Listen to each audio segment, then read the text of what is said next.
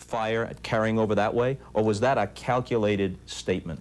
Well, let's clarify two things. And I want you to get the tape and run it back and watch it.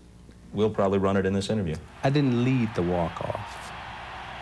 There were several people in front of me. Did you walk along the bench and say, let's go? Did you put the notion in their minds? I don't know what happened, but I know I didn't lead the walk-off.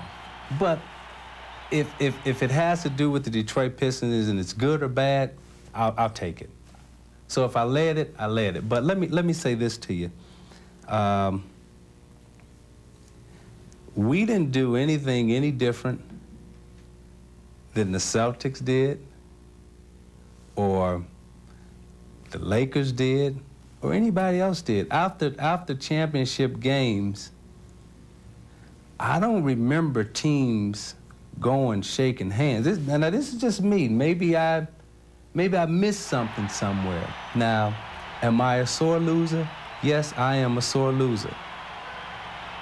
I've never met a nice loser who wins. Am I a sore loser? Yes, it doesn't sit well with me. Losing does not sit well with me. Do I learn from losing? Yes, I do.